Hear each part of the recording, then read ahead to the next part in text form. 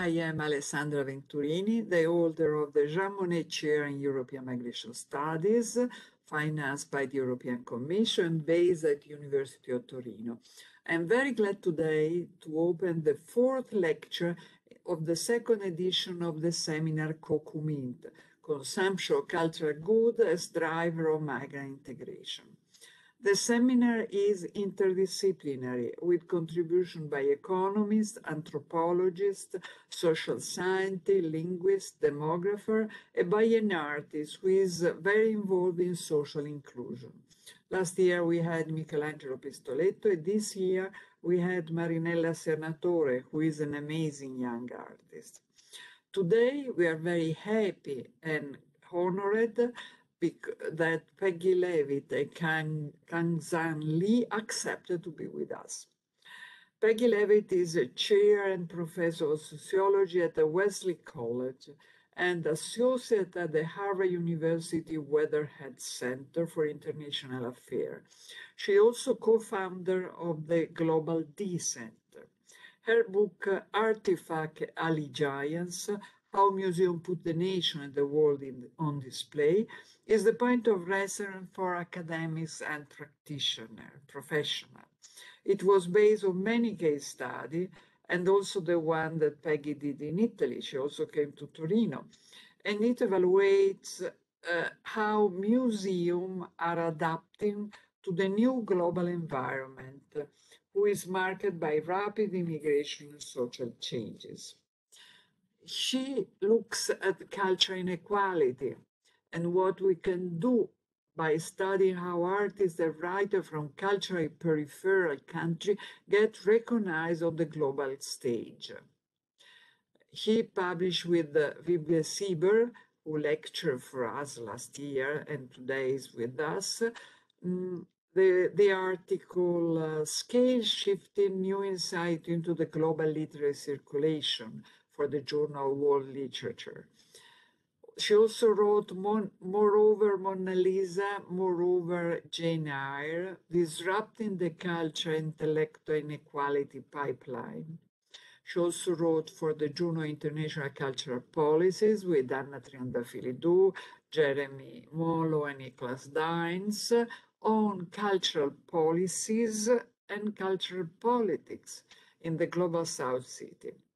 For economy, she has a special role. She holds a special place because she elaborates the concept of social remittances, which expand a structured and important research area for economists. And yesterday, Hilaire Rapoport presented a strong empirical test of it.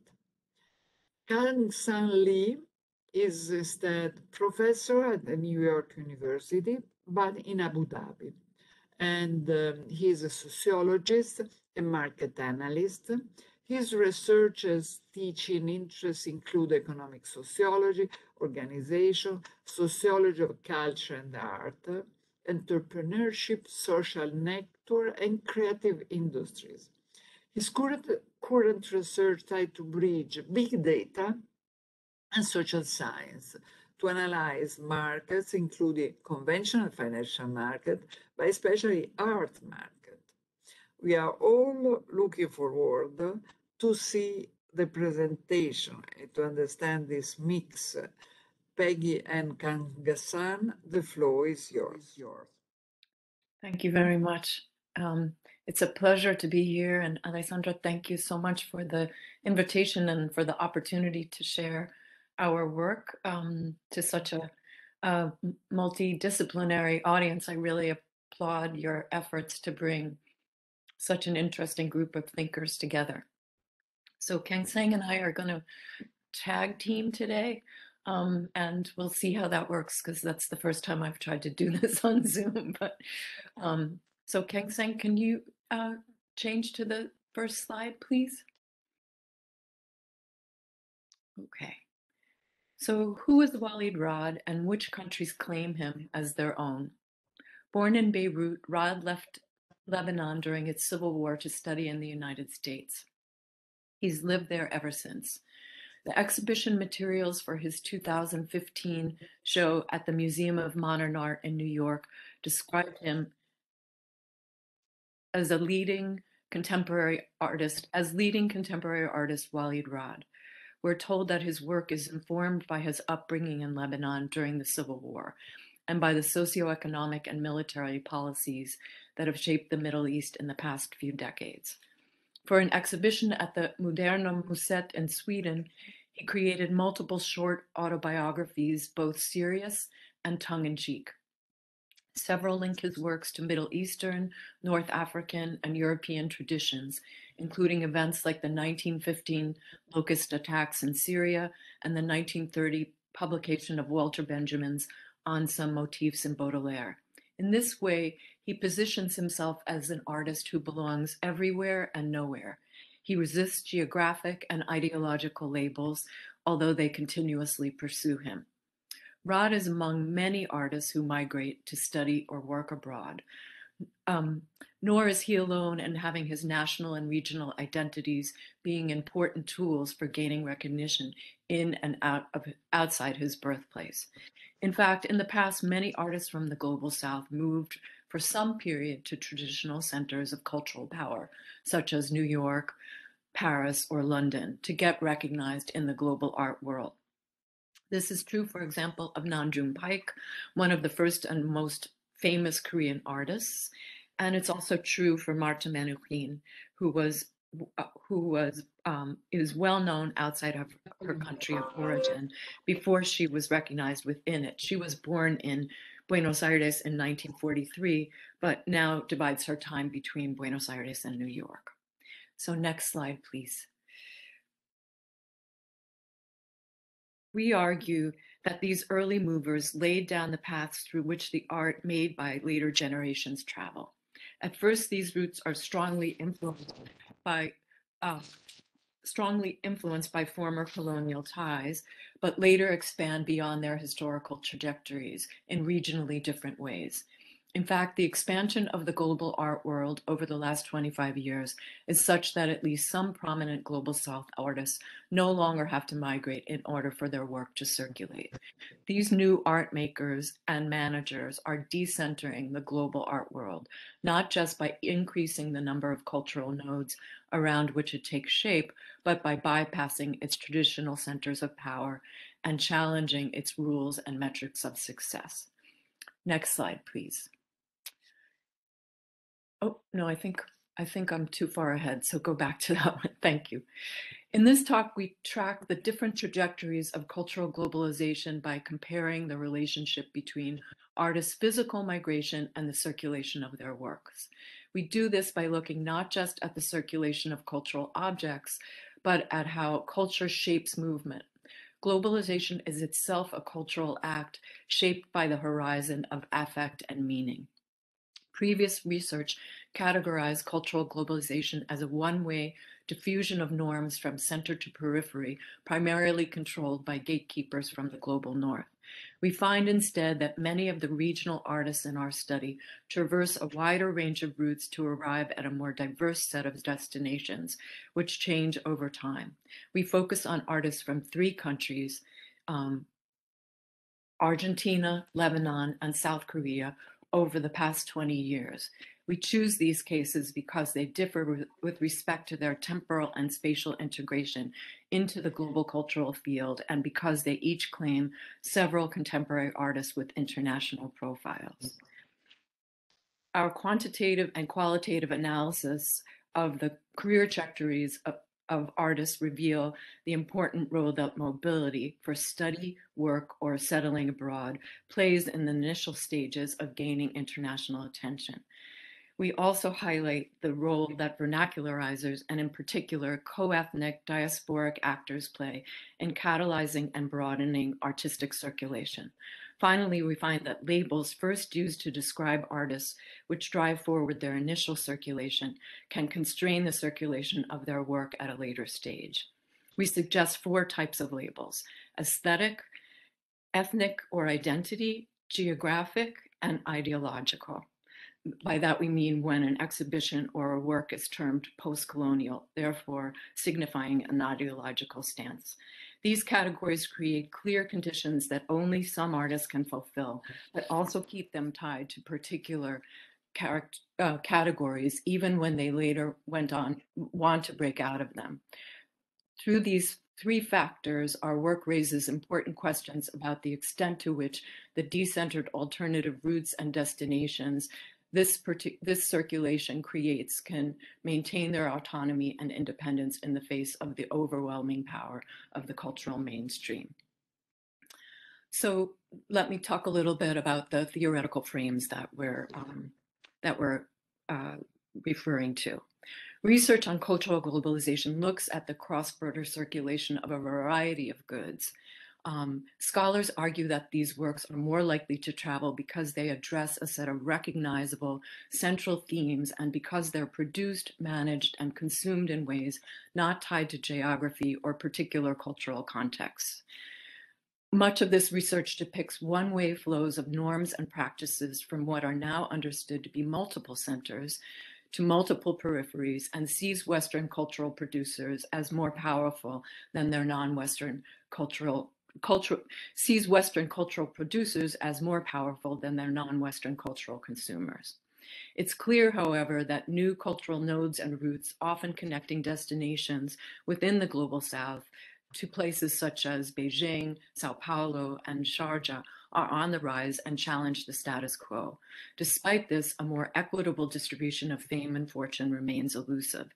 The global art market is still dominated by artists in the global north, and numbers of artists from Asia, Africa, and Latin America who managed to break through are still a small, predictable group.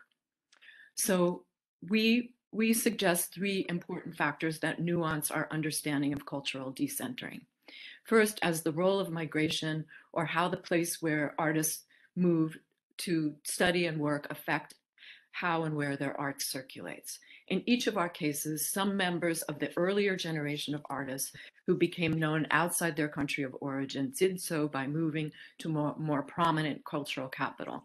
Some did by choice, while others were forced into exile by political or economic circumstances. Second, we look at the role of vernacularizers. These individuals go beyond simple transmission and translation to make something comprehensible, appropriate, and useful as it travels from one context to another. They don't communicate merely to be understood, but to make something relevant and applicable. We argue that at least two types of vernacularizers are important in the decentering of art worlds. The first are members of a transnational academic and cultural class, or the gatekeepers of the global art and academic worlds. While many of these individuals are products of the global north, increasing numbers, while born in the global south, study, work, and live outside it.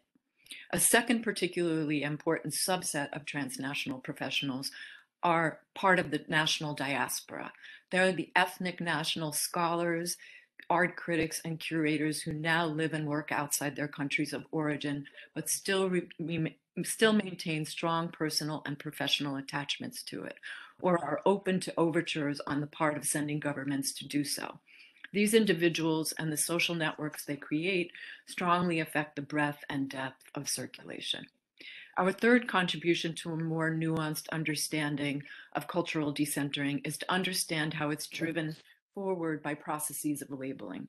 We analyze how the ways in which labels arise, change, are strategically deployed, and are endowed with different meanings, affect artists' migration and the subsequent migration of their works.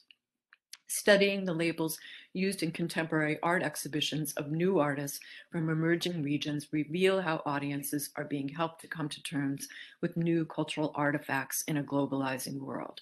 Often curators and galleries group apparently different cultural objects together based on the nationality of their creators.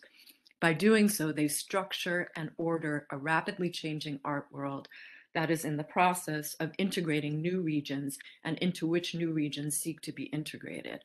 Because these cognitive frames facilitate the emergence and legitimation of new forms of art, these kinds of exhibitions institutionalize new product categories. They also strongly shape the possibilities for the future integration of artists from the same region into the global art world. We use these data along with our qualitative analysis to analyze the longitudinal changes and circulatory patterns for artists and each country across different periods, age groups, and exhibition labels. Our comparison brings to light changes in the global exhibition networks that these artists belong to and the underlying structural developments that drive these changes forward. So now let me say a little bit about our two cases, and I'm going to start with Lebanon and then go on to South Korea. Long before the Lebanese Civil War, the territory that would become independent Lebanon produced several artists who were well known to the world and well traveled within it. Daoud Khourm, for example, spent time in Belgium after King Leopold II commissioned him to paint the royal family. Later, Paul Gagosian, one of Lebanon's most well-respected artists in the late 1900s, studied and worked in Paris after first passing through Italy. During the Civil War, many of the artists who would later become known as the post-war generation fled the country, settling primarily in the US, France, and Germany to work and study. After the war, several factors propelled by actors in and outside the country laid the foundations for Beirut's thriving post-war art scene. For one thing, international NGOs and foundations like the Ford Foundation and the Prince Claus Foundation funded artistic and cultural activities to fortify peace and democracy. The post-war generation coalesced around organizations like the Beirut Art Center and the Arab Image Foundation, which were founded with international support. This gave rise to a fertile period of creativity and innovation. Many members of the group experimented with videos and installations. They thought deeply about what story to tell about Lebanon's contested history and about the appropriate materials with which to tell it. They mounted the Elul Festival, which took place between 1997 and 2001, which featured new art, performance, and films from around the world. They founded Ashkalawan, a nonprofit organization which went on to become a leader among alternative art institutions throughout the Global South. These individuals and the institutions they work from are change agents and vernacularizers. They were born to challenge and disrupt at the same time that they insert work from Lebanon and the surrounding region more centrally into the global art world. The labels post-war generation, critical or alternative that they deploy are ideological. They signal to fellow travelers a commitment to reorder and expand the boundaries of the geography at stake and to use art practices and institutions as instruments of change. By creating networks of artistic and cultural exchange, particularly within and between the Global South, archiving regional cultural production, and nurturing emerging artists. They locate themselves centrally in the global art world in order to fundamentally challenge it. An important early vernacularizer and labeler was Frei Leysen, who together with Guido Mine, founded the Kunst and Festival des Arts in Brussels in 1994. She traveled widely and arrived ready to listen, recalled one now prominent artist in the post-war group. She was the one who told me, he said, that what I was doing was performance. She labeled my work more in terms of a genre before she called me an Arab. He knew, he said, he was doing performance, but he did not know that there was a performance circuit he could be part of, or that there were so many other artists experimenting in this way. Leysen labeled and made legible, both for the artists themselves and for the potential consumers of their work. By bringing several emerging artists from Beirut to participate in her programming in Brussels, she began charting the pathways through which their work would travel. It also marked the beginning of post-war Lebanese artists being known for video, creating performances and installations, and interrogating history by making and collecting the ephemera from which it could be told and archived. A second key vernacularizer was Catherine David, a French art historian, curator, and the current deputy of the National Museum of Modern Art at the Centre Pompidou in Paris. She directed Contemporary Arab Representations, a multi-year, multi-sited project that was one of the first major attempts at presenting contemporary art and other types of cultural production from Arab countries within both a Western and Arab context. The exhibition opened in 2002 in Barcelona and later traveled to Rotterdam. It featured photography, film, and research-based work by many of the artists who became the country's most prominent artists today, including Walid Rad, with whom we began. The label Arab captures the simultaneous enabling and constraining power of such markers. While it brought a whole new generation of artists to the world's attention, it can also constrain their ability to change and grow. Ayman Balbaki is an example. He's best known for his large paintings of warriors wearing veils or what appear to be Palestinian head wraps.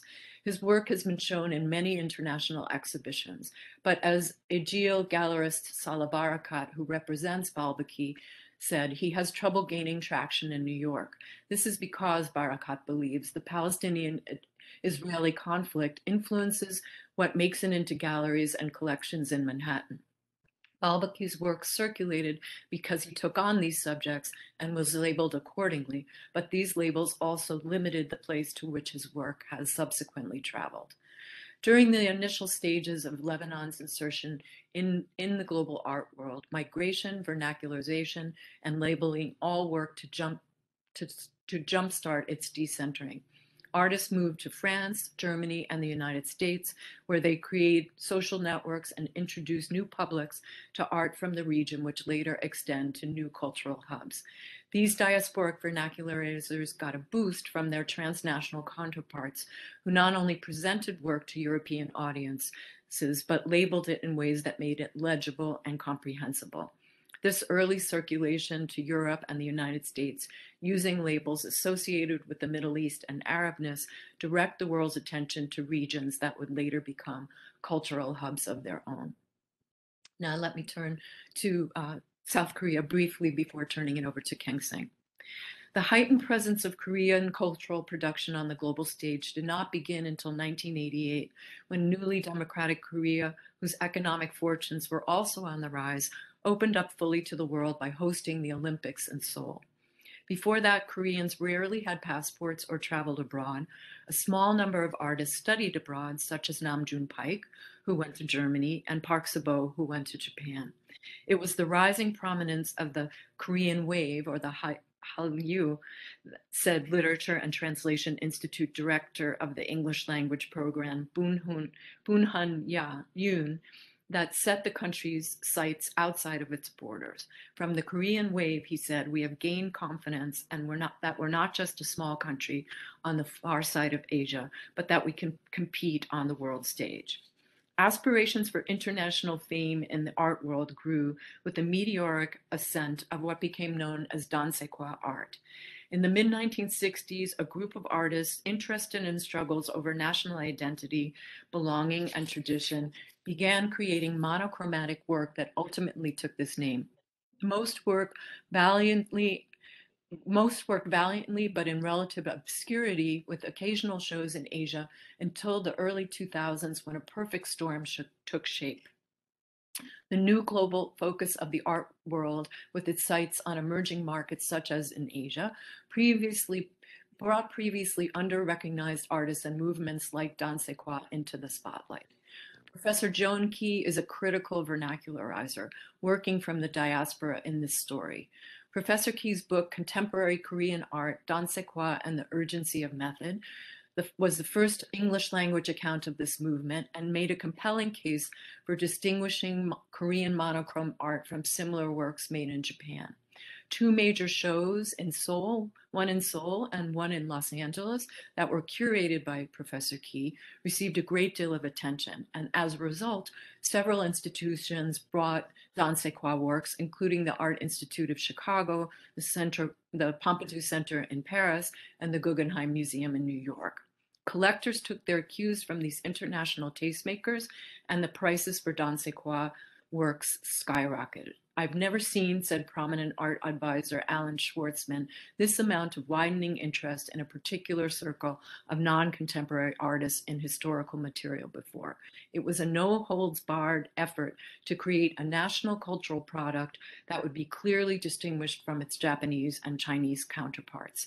While many of the most prominent contemporary Korean artists, including Haegi Young and Do Ho-sa, do not work in the Dansekwa tradition, this aesthetic label brought attention to a geographic one. The art world became interested in all things Korean, and Korean cultural producers were more than willing to create accordingly. State and private companies and foundations all play a role in advancing the national cause. As the country became known for K-pop and television dramas, the government put in place an extensive set of strategies to promote Korean culture abroad. It often does so through public-private partnerships with Korean corporations and with help from diasporic vernacularizers. For example, Anna Yi is Korean-born, who's one of Korea's also most famous artists, is Korean-born but now lives and works in New York City. Suk-Kyung Lee, who is the head of the Transnational Research Center at the Tate Modern Museum, lives and works in London. Joan Key, the professor, was educated and teaches in the United States.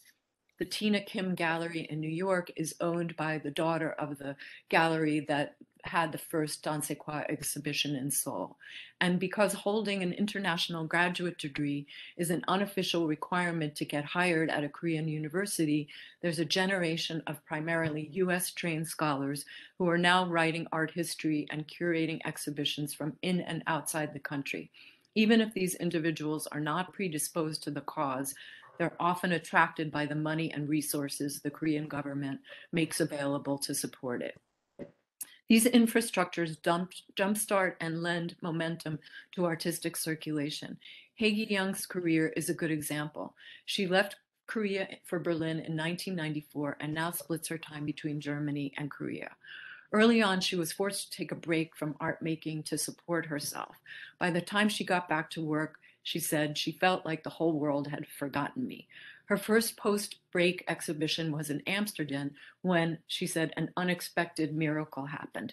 Bina Chow, a Korean-born woman who graduated from De Appel, an exhibition space and curatorial studies program in Amsterdam, saw her work and liked it. According to Yang, at that time, there was a group of Korean-born curators who were just starting out, but they were working in isolation and didn't know one another. Choi was among them, recently employed at the Casco Art Institute in Utrecht. When an opportunity unexpectedly opened up for Choi to curate her own exhibition because her boss went on maternity leave, she offered Yang a solo exhibition. That show changed everything. Yang recalled in the first of many Frieze articles where she's featured, in which influential curators are asked to identify the most exciting emerging artists in 2008, curator João Ribas described discovering the deft combination of conceptual rigor and formal brilliance. The twain rarely meet, it seems, in the work of Berlin-based artist Haegi Young. Doors began opening. She met people who later invited her to be part of the Korean Pavilion in Venice, to exhibit her work at the Walker Art Center in Minneapolis, and who would go on to become one of the chief curators at the new M+ Museum in Hong Kong. At the same time, Korean-born curators began returning regularly to Korea once the Gwangju Biennial started in 2010. Thus began the rise of an international and national market for Korean art, fomented by art makers and art managers living in and outside the country. In the Korean case, then, just to sum up before I hand it over, widespread migration among cultural creators and managers is fairly recent. It coincides with a systematic national push to globalize and to export Korean culture in the same way the country previously exported computers and cars. Early diasporic vernacularizers used two key labels, one aesthetic, Dansekwa, and the other identity, geographic, or the Korean wave, to put Korean cultural production on the world map and to clearly distinguish it from its regional competitors, China and Japan. Their remarkable success gets a big boost from the Korean government and Korean corporations, which underwrite exhibitions, research, and scholarly conferences to use cultural power in conjunction with political and economic power to reposition Korea more strategically on the world stage. Now I'm going to turn it over to Kangsan. Okay. Thank you. Okay, good. Yeah, thank you for the front half of the explanations about our paper. So Peggy explained it with the qualitative findings and those examples about those Korean cases and Lebanese cases, how migrations and vernacularizations and those labeling process actually works to introduce those local artists in global art scenes, and how that actually followed by those different artists who happen to be represented in the global art scene. In these sections, we try to find those findings by these migrators and vernacularizers and labelers to evaluate how our qualitative findings are actually reflected in more larger scale quantitative analysis of the global art trends. So we analyze each artist group exhibition records over time to examine how the global circulations changing across time by age of artist and by period. So this is kind of like general pictures about those artists that we are actually dealing. The number of the group exhibitions by years for Argentinians and Lebanon and South Koreans. So as you can see, all these three groups of artists started to receive the more attention from 21st centuries after 2000s. And overall, they had the group exhibitions across the world more than 3 to 5 times per artist per year. If we actually look at a little bit of the deeper pictures, how those exhibitions are actually located across those global regions, we can actually see, yes, they are still mainly focused on those Europe and North America. But if you're actually looking at those, the third largest, longest bar in each cases, you can see that the number of the exhibition in the surrounding region. So for Argentinian artists, yes, they have more of the exhibitions in Latin America. For Lebanese artists, we having more exhibitions in MENA, which is the Middle East and North America, North Africa, and Korean for Asia. And then if you're actually looking at these figures and showing that the first hour sample show that the general patterns of the larger sample. So these are like the most exhibited countries. For example, like Argentinians, they had an exhibit in the US, mostly in Argentina and Spain and France and Germany. And for Lebanese, still the US, France, Germany, and UK and Lebanon. And then for Korean, still the US, South Korea, Germany, France, and Japan. So far, we are just trying to show our sample is actually showing that the general patterns of the larger group of artists in general. We didn't actually pick the very unique cases. So we had like among like those top 30 to 35 very famous artists from these each nationality groups. And then it actually shows pretty kind of the general patterns even across the other artists from the same countries.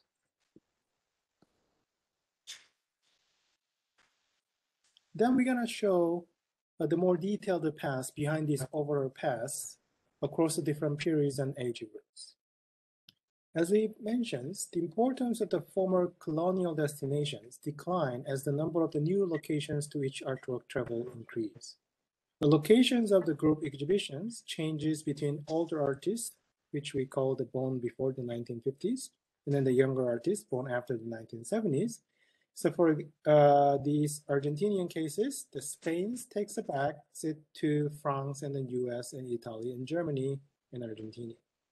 So as you can see, those like older generations, the Spain used to be the number 3rd. And then here, the Spain is kind of back up to like a 6th most common among those younger generations. And then Argentina, the domestic exhibition became more dominant for those younger generations. When we are looking at the Korean cases, the Germany, the US, and UK, and Netherlands became the most important side of the exhibitions. While for younger generation, the Japan retreats almost 14th. So for all the generations, Japan was on the 4th. Then for the younger generation, you can actually see all the way to the 14th, the 17th. And then for Lebanon, the countries that were originally important remain. So in those cases, the France, Lebanon, US, UK, Germany, exactly the same for those younger generation too, the Lebanon and US, France and UK and Germany. But over time, the Lebanon itself, along with the US, become very more important than the France. So they're actually paying more attention about their own countries rather than those colonial regions that they pay more attention in the past. So in addition to how frequently artists are shown in each locations for their group exhibitions, we also investigated how the trajectories of the circulation change over time using the network visualizations of exhibition paths. So here, as you can see, yes, their exhibitions paths are quite global. And then they're actually moving quite a lot across those global regions. But if you're actually looking at across different age groups and across different periods, we can actually understand how those decentralization is actually happening using by looking at this group exhibition data. And then also we can understand how it is actually well matched the story that Peggy already illustrated in the front half of the presentations. So here, this is the global circulation of the Argentinian artists. We see that the greatest contrast between the generation of artists in these cases is Argentinian. While the circulatory trajectory of the older generations born before 1950 were heavily concentrated on between Western Europe and North and South America, but after 2015, we see a younger generations that enjoy the global reach much easier on their careers. So in these cases, as you can see, they're much more focused on this kind of the triangular positions, and then they reach it out to the later, the other part of the world. But if you're actually looking at those younger generation, they're actually using all these different paths that were already open by those older generations. So once people like the Guillermo Kika or the Jorge Maki became known, later generation benefited from this connection they and another had established. So there is now a respectable group of young artists whose work circulate internationally without them having left Argentina. So in short, most Argentinians stay at home. They become therefore even more dependent upon the vernacularizations and labeling to become known abroad. So in contrast, the scope of the circulation of the works by Lebanese and Korean artists did not change as much between younger generation versus the older generations. As you can see here for this Lebanese artist or for this Korean artist. However, the trajectory of the circulation merely, So as you can see that the trajectory of the circulations merely thicken as the recognition of the older artists continue to grow. And then many leave the country searching for the stability they need to produce work and build their careers. So in this case of the Lebanon, work by the middle group of the artists circulated extensively. This is precisely matching with what we highlighted, but the group that the vernacularizer, Catherine Davis and Freya Leesons originally promoted. So the role of the vernacularizer is definitely impacting on the circulation of the Lebanese, and then of course the different generation of the group here. And for the Korean cases, Korea has a strong cultural infrastructures at home and abroad, as already mentioned by the Peggy.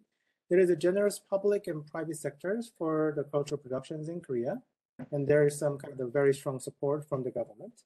So as you can see, it is very much stable, and even the older generation already enjoy those global representations at the relatively earlier than the other cases.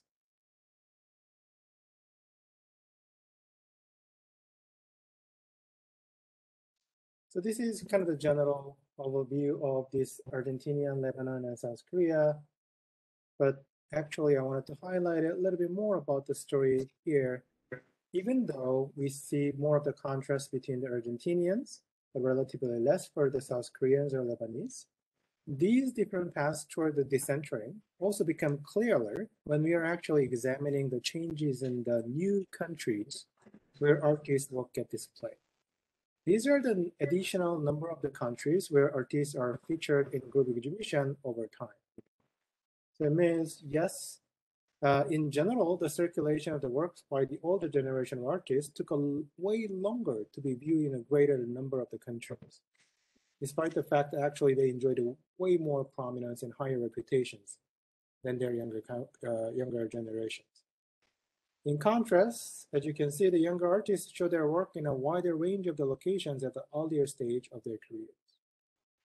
So Argentinian older generation took quite old to get additional locations in their careers, while the younger generation is starting to have more and more locations added in their careers. And it is actually the same for the Argentinians and South Korea. For Lebanese cases, it's a little bit different from Argentinians or South Korean cases because the Lebanon, because of the destinations where their work is shown, is we concentrate on the period after 2000 because the Lebanese actually has a little bit of like a push factors that they're actually pushing those artists out of their country due to those like a war or other political situations. So finally, we investigated the change in how artists are labeled by creating the words cloud of their lifelong exhibition title. So we first created the natural language processing word count bigram using this different group exhibition title. So in these findings, we found that while art produced by the Koreans tends to be categorized as a more like a Korean here geographically, or the contemporary aesthetic, Argentinians and Lebanese art are often included with a larger ethnic identities or geographic-based identity, such as Latin American art or Middle Eastern art, including contemporary art representations and Latinx. This is a pretty well matched how they were actually represented by those vernacularizers at earlier stage compared to those Korean cases. They were actually elaborated and represented more as a Korean at a later stage. So in this figure is actually showing that the words cloud that we just show in different countries across different generations. While the older, for example, let's start with the Argentinians.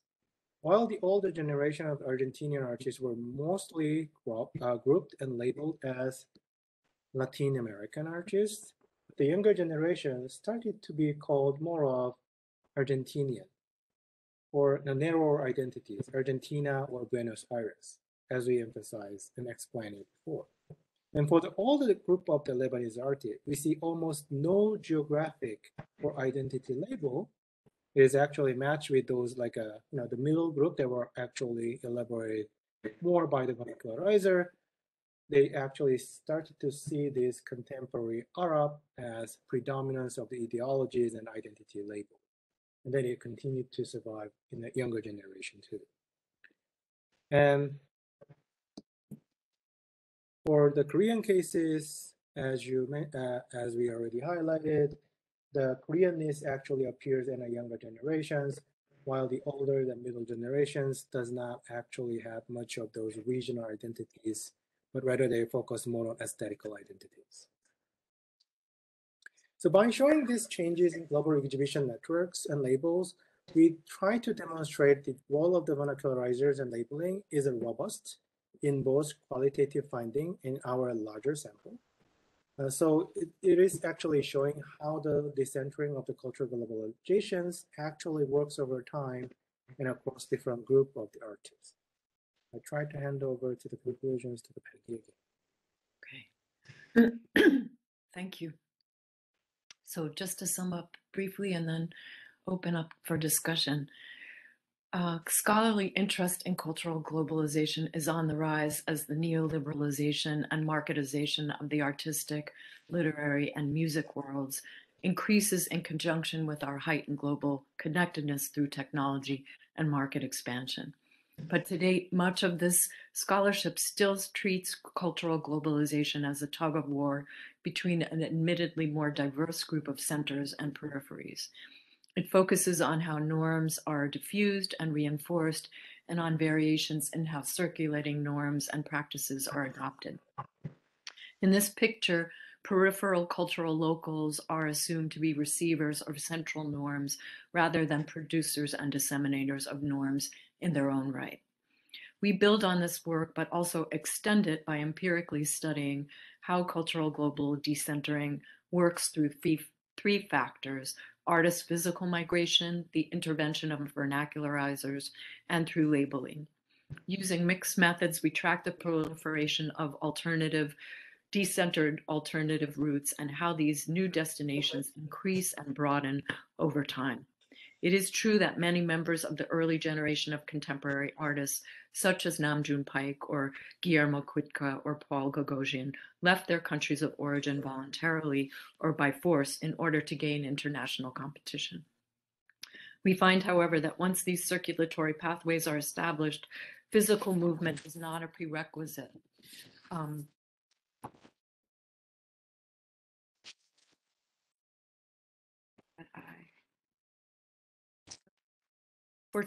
For traversing them, sorry.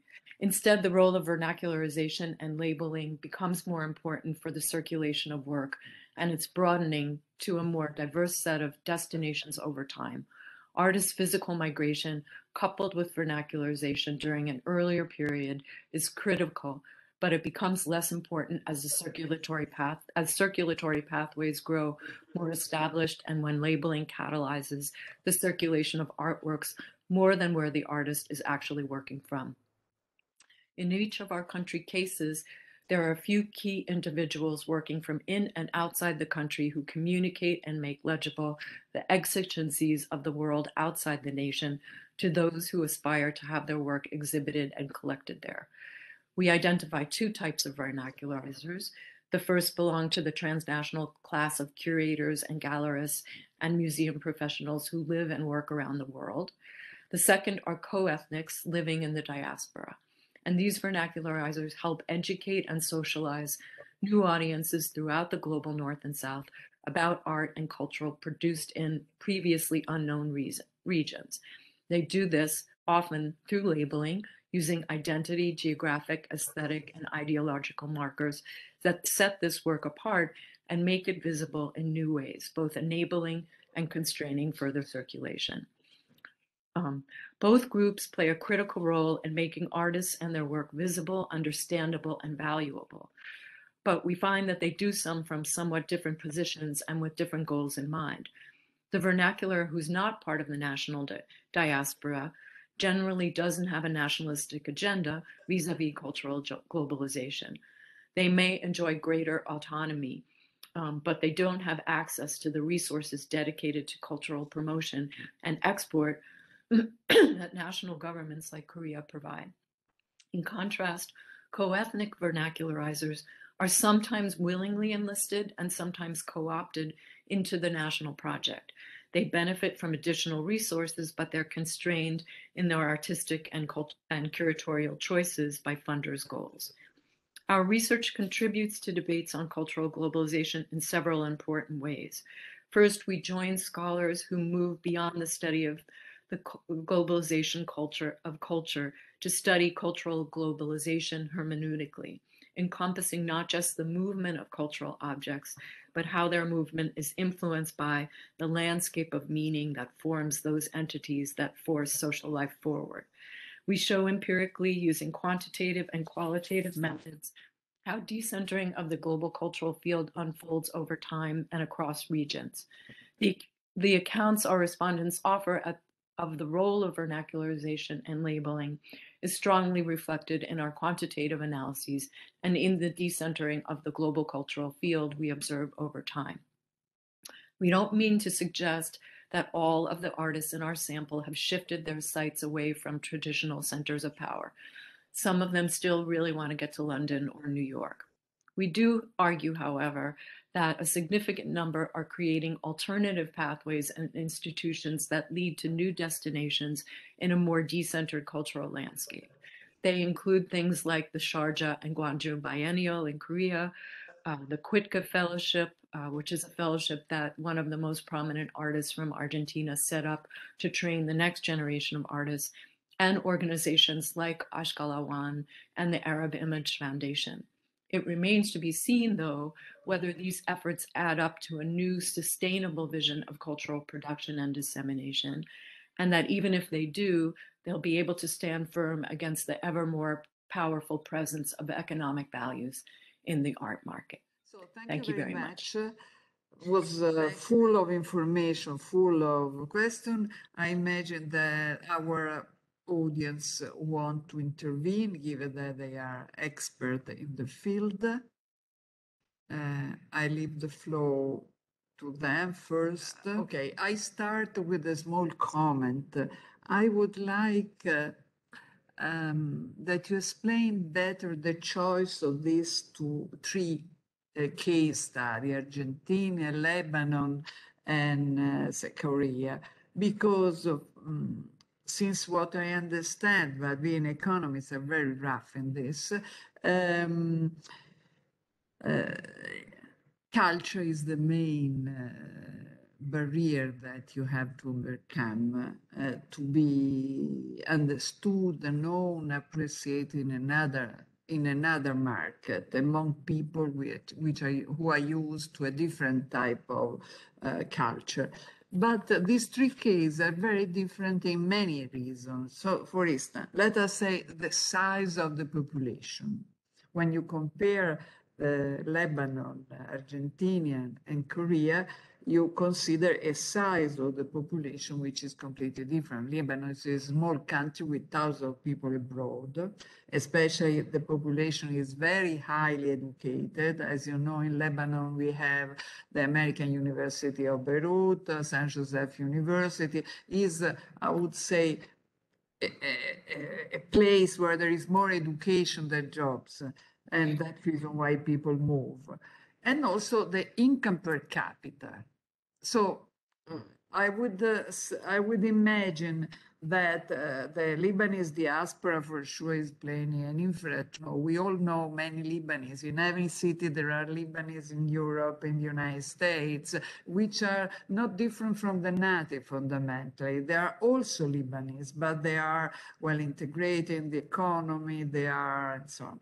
The Argentina instead is a completely different country with much lower income per capita, with a distinction between poor people and high level income people, and also education. So these three cases are so different that is difficult for me. But the Argentina, however, they have a strong link with Europe because many of them were European migrants, so they have a diaspora on both sides of the ocean. So it's difficult for me to, while if you consider an African artist, I would say coming from South Sudan, also I would understand that there is a cultural limitation. So I would like that you explain a little bit more the choice and why this choice, you consider this choice. I don't know if you want to collect the question, because there is also Bert that has raised the hand and want to intervene. Okay, sure. Sure. Bert, the floor is yours. Okay. So I just want to start by thanking both of you for a really interesting and excellent presentation, for a really rich material here. And I'm curious about. I mean, I really appreciate the effort that you're making in sort of the effort of decolonization, theoretical decolonization here, the vernacularization of what in the global centers is considered the periphery, and a kind of a transformation of the picture that we very often get of globalization, especially in these matters. I've also been studying artistic projects over a couple of years now. And when I look at it from an empirical point of view, I think that the greatest moment of gatekeeping is not in the actual exhibition or in the meeting of the audience, but in the funding. I see really literally no art that gets done without funding. And of course, I mean, if you're a successful artist and you can sort of survive on the capitalist art market, you might not be so susceptible to it. But my research suggests that you are nevertheless, because the funding agencies who give out funds for art are also gatekeepers of prestigious awards, they're gatekeepers of the prestige of the art scene. So in fact, even if you are a very successful artist, you're still sort of subjected to the regime of the funding structures.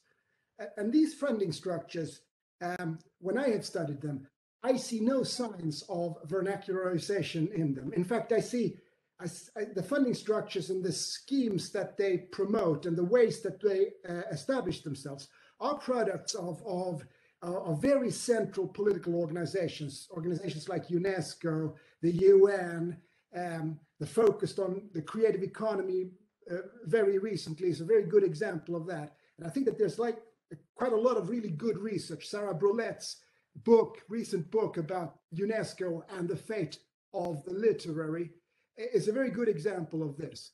So while I can recognize this sort of ambition to sort of trace how artists from the peripheries are making it into the center and perhaps creating their own new centers, I still kind of lack the dimension of the funding that I think hovers above this whole, this map of how people move. And this hovering above, I can't see any signs in that for decolonizing itself. I mean, Sarah Brulet is arguing that it's losing power. So UNESCO is kind of losing power. Chinese interests are also moving into UNESCO. So Chinese funding and the Chinese government's express demands on UNESCO projects are also being heard right now. Overall, UNESCO is kind of losing potency, but that has to do with the sort of the deterioration of two of the pillars of UNESCO: education globally and democracy globally. So if education and democracy dwindles down, of course, UNESCO is also going to have a hard time maintaining its status as a gatekeeper in cultural matters. So I was just wondering, have you considered, looking for the money in this also? Thank you very much, Bernard. Enrico Bertacchini has raised his hand. I think that there was first Tiziana. Sorry. Yeah. No problem. Thank you very much. It's nice to see you, Peggy, and thanks for the presentation also to Kangsan. Was very interesting.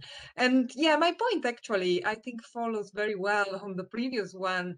And it is much more curiosity because I'm not an expert on artist production. But I think that Kangsan mentioned some policy of South Korea supporting artist networks. So I was very curious to understand if in your data you can somehow tease out the impact of national policies as well, and these policies that might be supporting or not, maybe also boycotting some artists rather than others. That's it. And sorry if I have at some point to disconnect, but I have another webinar today. So it's full webinar afternoon. Thanks a lot again. Enrico? Yes, thank you very much, Peggy and Kangsan, for the very interesting presentation. Also, I have just to add two comments or questions, very short. The first one is that I was fascinated to see, well, all the effects that the young generations are, of course, getting more exhibition and co-exhibition in different locations, and I do really appreciate the analysis where you are you are underlying the fact that there is no more necessity of full migration of artists, but young generation indeed, or in the new period there is a more let's say spot mobility. Hypermobility, it's recognized as a new trend in artistic careers. I would like to know, understand a bit more if you see these more as an effect or as a cause of this vernacularization at the global level. This is the first point. And secondly, connected to Tiziana, I think that I work with the UNESCO dataset as well, and I think that there could be something interesting to explore. Also, there is a good database on policies and strategies by country provided in the UNESCO Convention for Cultural Diversity, where artistic mobility is one of the most important, one of the domains of the convention. Would be also interesting to explore the countries that provide artistic visas and so on, in order to frame this diplomacy of the artistic exchange, and maybe put it in connection with your data. Thank you. Roberta Misuraka and Wiebke last. I'm here. Can you help me? Because I have problem today with my connection. Here.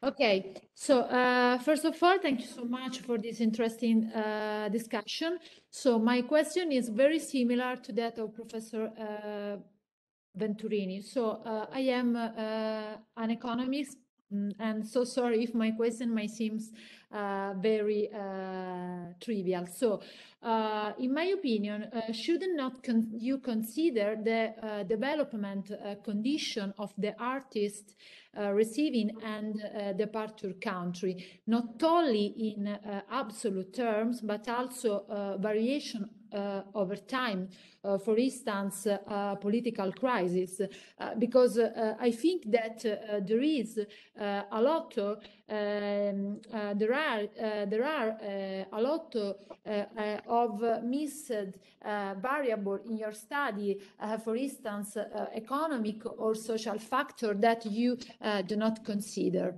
Thank you. Wiebke? Thank you. Sorry, I can't switch on my camera because my link is not very good. So I hope you can hear me. Yes, sure.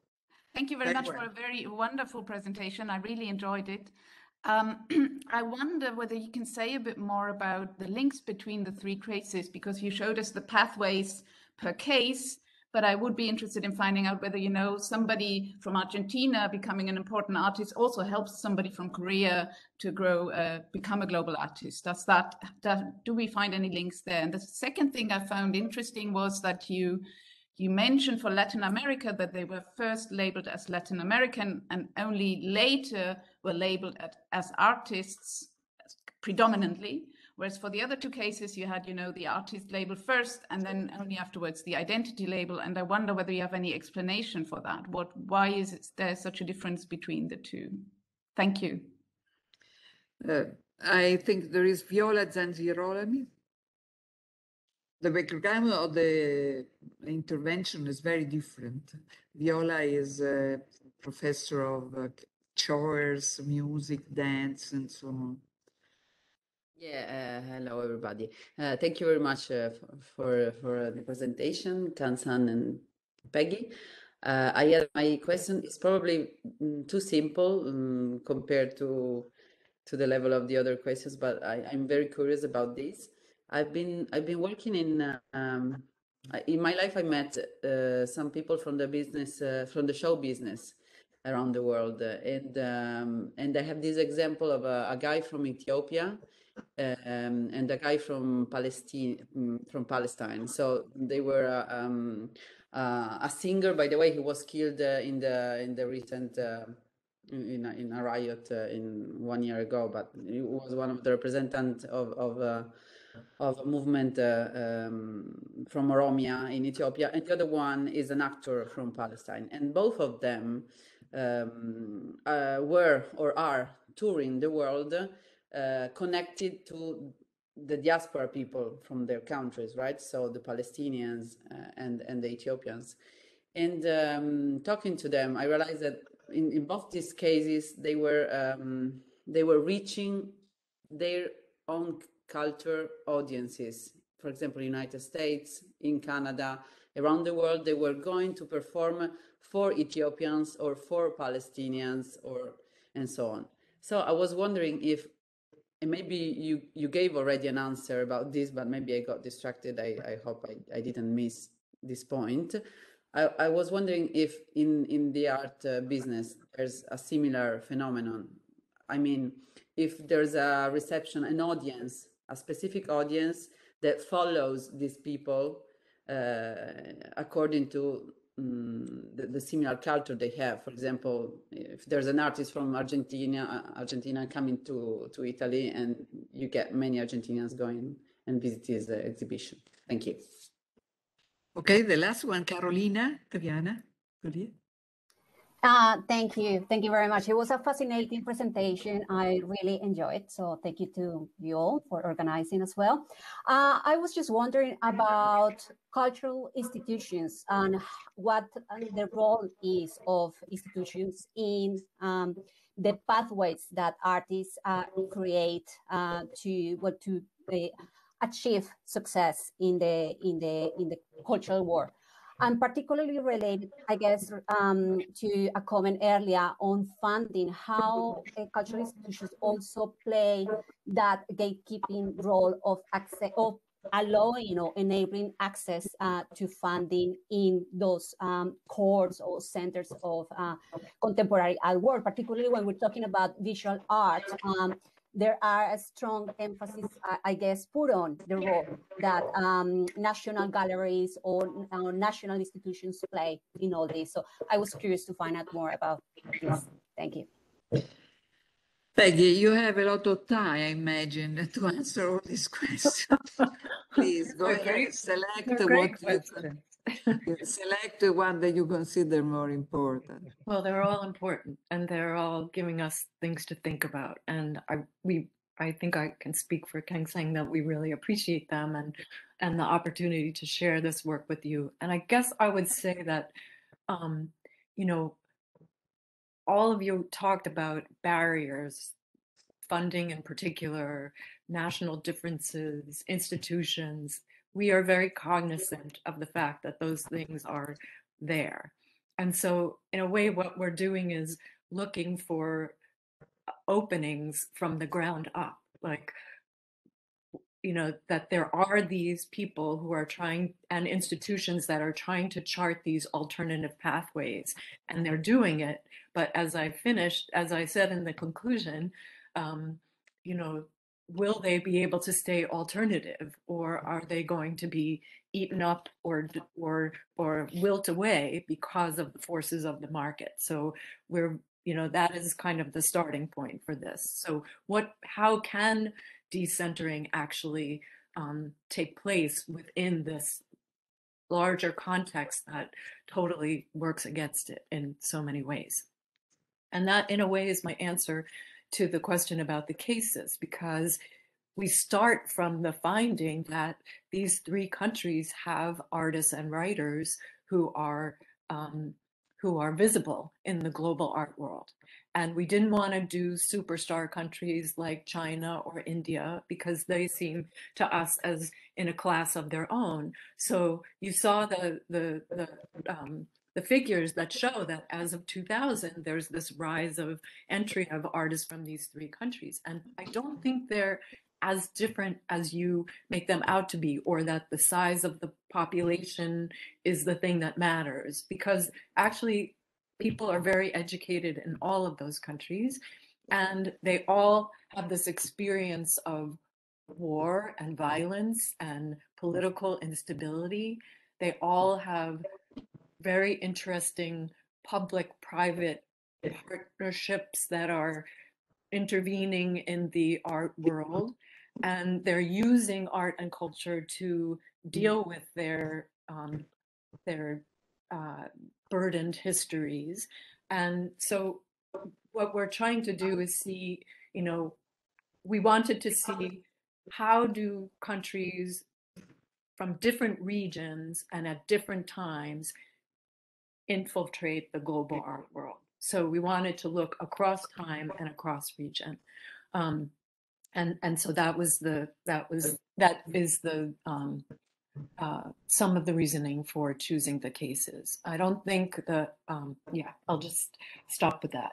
And the funding, you're absolutely right. The funding is key, and that Korea has such an advantage because the state policies are so much behind promoting Korean culture as an export, that it's just part of a master plan of sort of raising the country totally. But vernacularizers influence funding too, because some of these people are in positions where they, get money for exhibitions, or they get money to do scholarship, or they get money to do conferences. And so there is a way that people can intervene, the diaspora and that transnational class can intervene. Okay,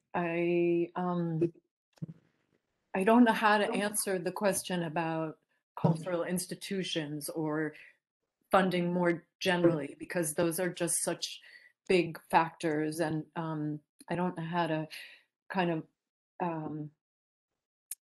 don't know how to break that down enough to answer it in a meaningful way, in a quick answer. When Vika's question about the pathways between countries, we found few of them, and I've also found that in the literary world, that there's not much circulation of materials from between these global South countries, but that is part of the idea. Like in each of the countries that we're studying, I would say that there's a group of people who still have their sights set on the tradition, arriving at the traditional centers of power. And then there is a group of people who see what they're doing as a decolonizing project and are trying to create alternative platforms and alternative institutions that can circumvent these circuits of power and redefine what success means. And so it means, for example, in the literary case, small publishers who don't want their books to have to go through Madrid and Barcelona to get from Argentina to Mexico. So this is a post-colonial project that isn't trying to be Penguin Random House, or Planeta, these big conglomerates. They're accepting kind of their sights are lower in terms of financial gain and also scope, but the point is to kind of take the power back from Spain and be able to create a viable market and paths of circulation within Latin America. So I don't know what else you want to add, Kangsan. Yeah. I mean, there were so many interesting questions, and I was actually happy to hear about money talk. So yeah. I mainly study about art markets, and then money talk is kind of my topic too. So yes, fundings matters and monies matters for sure. And those art centers like China or New York or London are pretty heavily driven by those monies, especially the big money. I understand that. I think it is still, that's the reason why we're actually paying attention to these three countries rather than focusing on those Chinese cases or those Americans or European cases. But at the same time, I wanted to highlight it. These three group of the artists are actually still very famous ones. So I have to admit it that we actually decide to choose those most famous and well-recognized artist group from these three national countries. And I understand this is a convenient sample, if you can call it as a quantitative way, but at the same time, these are like the most famous and well-recognized by those art critics and then curators of nowadays. In the last 10 years, these are three group of national artists who actually received pretty much attention from the global art world. So except those Chinese art boom, and then except those like African art boom in those early 2000s. So these are like a three major group of the artists who actually received the attention in the last decades or the 20 years. That's why, as you probably could see in our chart and in our data, the group exhibition increased, and it actually matched pretty well about how often they actually got sold. Their sales is also pretty much matched with the exhibition record. So yes, they are pretty much famous enough, and then they are the one who actually receive much attention from the global art market and plus the global art world. So that was the reason that why we actually decide to focus on make some comparisons across these three countries. Even though yes, they are very much socio-politically have a different passage to develop their art works and art, also the career of the artist.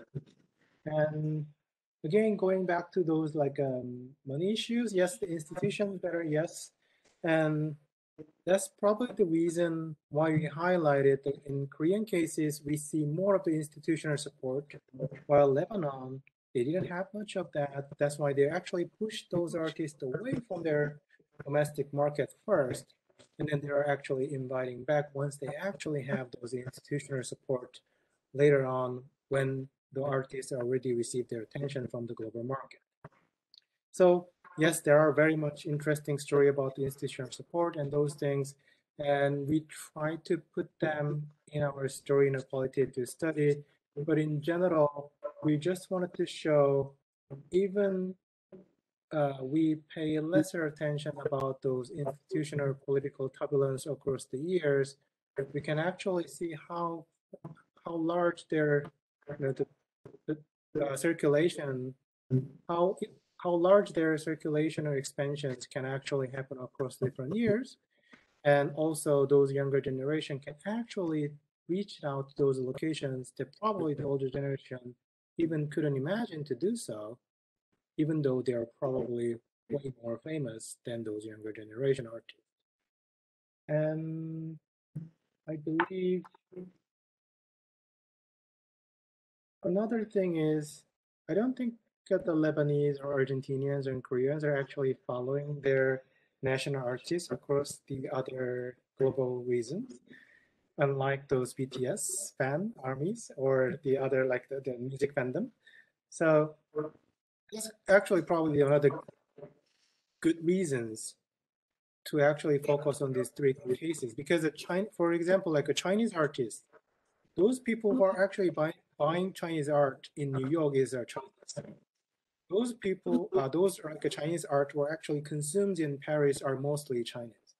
So we cannot really say this that Chinese artwork is actually sold or exhibited in those regions, different location is actually impact of this global reception of this artist in different region or just expansion of the Chinese community. But at least in our cases for Lebanese and Argentinian and Korean cases, we probably can think about lesser worried about this type of the global expansions based on economic growth of their national monies or the community. So diaspora is actually functioning in a way to make them more interpretative or well received in a certain area, especially in those centers. But I don't think that is actually heavily impacting on expansions of those multiple locations, as we probably worry, as we probably can worry. And among the, yeah, I think that's pretty much it. And if I miss some of the questions, yeah, I'm sorry that you can probably remind me of it more. Thank you very much. I saw a hand with Bernard briefly raised before. I don't know if you want to have some other comment. No, not really. I was Okay. thinking that The answer was more than satisfactory. So Peggy, thank you very much. Thank you very much for all the participants. We will look forward to read your paper. as soon as you have a rough version, we'll be delighted to read a comment. Thank you very much for this premiere, I would say, no? Thank you for the invitation, and thanks for the great questions, and nice to see old friends and meet some new ones. So really appreciate it. Okay. Thank you very much. We hope to see in person sooner or later, one of these days, but for the moment, this is sufficient to overcome the distance. Okay. Bye. Thank Ciao, you, everybody. Bye. Thank you. Thank you. Thank you. Bye.